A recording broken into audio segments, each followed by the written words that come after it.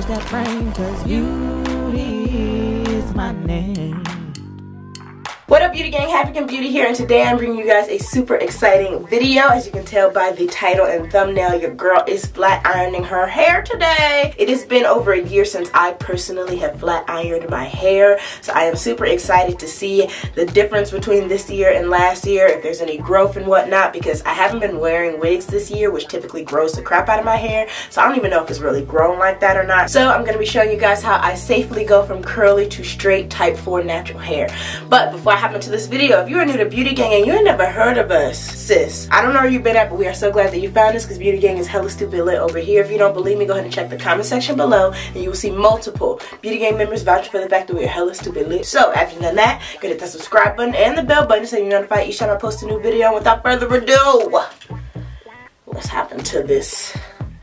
Oh God, this slayage, honey. Alright, Beauty Gang, so first things first is of course to drench my hair in water. It was in a really dry and matted state, so always using warm to hot water before actually putting products in my hair helps to loosen it up a little bit. For today's wash day, I'll be starting with my Gold Series from Pantene Moisture Boost Conditioner. I like to put it throughout the full section first before finger detangling my subsections, because I feel like it allows the other sections to kind of marinate and loosen up some of the kinks before I get to it. Now, because this is a curly to straight hair routine, it's really important for my hair to be fully detangled during this process, so I'm using a tangle teaser on these sections just to make sure my hair will be as smooth as possible when it comes to blow drying my hair.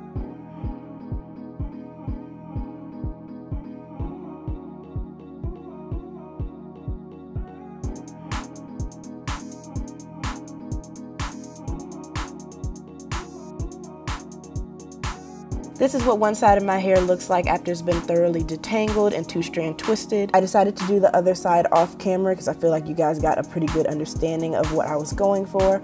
Now I'm going to go ahead and rinse all the product out my hair. And after I've done that, I'm going to follow up with the Pantene Gold Series Moisture Boost Shampoo. I love that I can always rely on the shampoo to thoroughly cleanse my hair but not make my job harder for me by retangling or rematting all the hard work that I did to finger detangle it. So you see I'm going in right now with this shampoo. Make sure my hair is really clean. After that, I make sure that I go ahead and rinse out all the shampoo thoroughly. And then I go ahead and follow up with my Texture ID Deep Treatment Mask, which really helps to restore moisture back into my hair after I just finished shampooing it.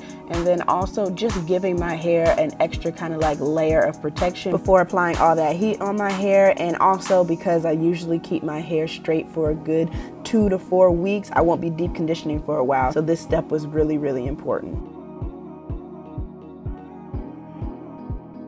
After allowing the deep conditioner to sit for a good hour plus, I went ahead and rinsed my hair out off camera, as well as t-shirt dried my hair for a good half an hour. So now I'm taking down one of the sections full of 2-strand twists, and I'm going to use my Texture ID styling cream now and put that all over my section. As you guys saw, I literally used a dime size, 2 dime size amounts, not heavy handed at all with this process, and I really noticed a difference with my hair this time around. After coating my section with styling cream, I'm going to go ahead and follow up with the Gold Series Pantene Heat Protecting Spray, which is, by the way, the only heat protecting spray I'd recommend and trust, because I saw firsthand how the heat protecting spray works versus its competitors. It's super reliable. So yeah, now I'm gonna go ahead and do the tension method on my first section with my blow dryer, focusing on the roots and kind of going down the hair shaft every once in a while. And then after the section is stretched to my liking, I go ahead and use the comb attachment for the blow dryer, and I start from ends to root to make sure the section is fully detangled, then follow up with a small tooth comb to try to get my section as smooth as possible. Now in these next clips, you're going to see me repeat the same exact process, but I want to explain to you guys why I feel like the method of only using dime size amounts instead of oversaturating my section with hair product like I did in the past really made a difference to my hair this time around. In the past, I really felt like I needed all those hair products in order to protect my hair, but my hair would always come out super stiff, and I was always wondering why I could not achieve like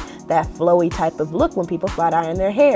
This time around, I still use really good protection on my hair using the styling cream, as well as following up with some heat protecting spray, and my hair turned out absolutely amazing. Honestly, the best I feel like I've ever done, and you can tell just from the blow drying how flowy, how much movement it has. That's never happened to me in the past. Now I went ahead and blow dried the other side of my hair off camera just to speed things up a little bit, and today I am using a new flat iron. It is actually a Black owned brand, and it was gifted to me when I went to YouTube Black last month, and October. I'd never used this flat iron before. I never even saw anybody use it before, but based off their Instagram account, I was super excited to try it out. So after sectioning off my hair, I went ahead and started flat ironing my hair at the temperature of 390 degrees. I did about 2-3 passes for each section. I noticed some naturals that might seem like a lot, but for me, I don't think so, because I keep my hair super healthy all year long, wearing it in its curly state majority of the time. I don't put heat on my hair like that, so having to do 2-3 passes, especially because my hair isn't heat trained, seemed like a reasonable amount for me personally. However, do what you feel is best for your hair.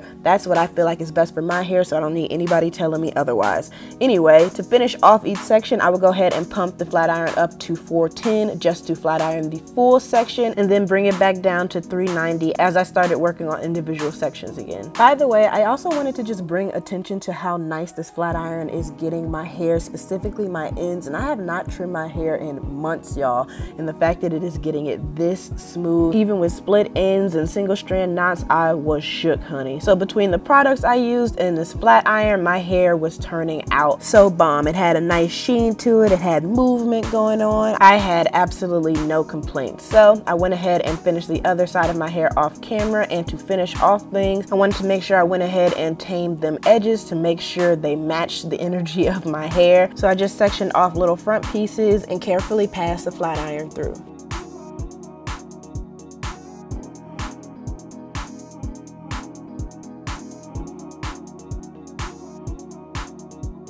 Now, a few days later, I decided to come back and show you guys how I trim and style my hair. So that's what you're about to see here. Going ahead and section my hair off into 4 sections. Well, 3 sections, I guess, 2 on this side, 1 on the other side. There is a particular way I like to personally trim my hair that a lot of people might not understand or agree with, but again, this is my hair, your hair is your hair, you do what you want, do how you feel. This is what's worked for me for years, and as you can see, my hair has definitely benefited from it. I'm someone who cuts off the very bare minimum when it comes to trimming my hair. I don't cut off a lot, and I also don't focus too much on shape or making sure both sides are all that even. My right side is substantially longer than my left, but I don't really care about evening that out because most of the time my hair is in curly form anyway and nobody can tell. On top of that, I always try to focus on health over length when it comes to my hair, so even though it looks really nice and pretty when it's long, I really want my hair to be healthy, so I never hesitate to cut off what's necessary.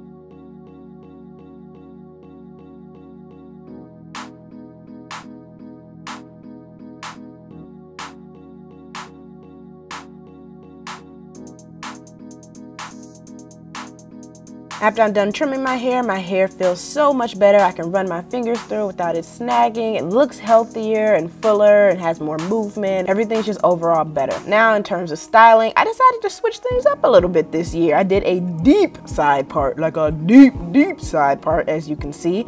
And I went ahead and split my hair in sections, and I did a little flip method. The things that we used to tell our moms we didn't like when we were younger, I'm up here doing on my hair now. I'm well aware that a lot of people aren't really into bumps and curls, especially not in 2019, but I just want to make it very clear.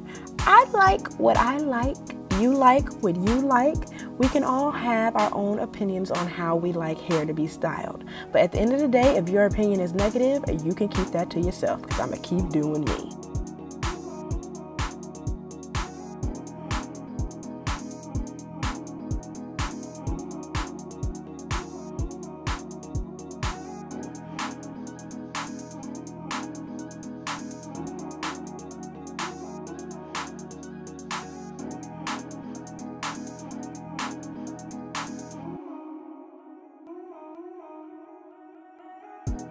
After I finish styling my hair, I'm gonna go in with this new edge control that was also gifted to me by YouTube Black from the brand SNOB Life, which is also a Black owned brand. This was my first time using it. I actually ended up really liking it. I had to try it out on my curly hair to see if it has just as good of a hold as it did on my straight hair. Now, after I finished slaying my edges, this is the final results of my hair after styling it. I think it turned out absolutely beautiful, and I was loving all the body and volume that it had going on.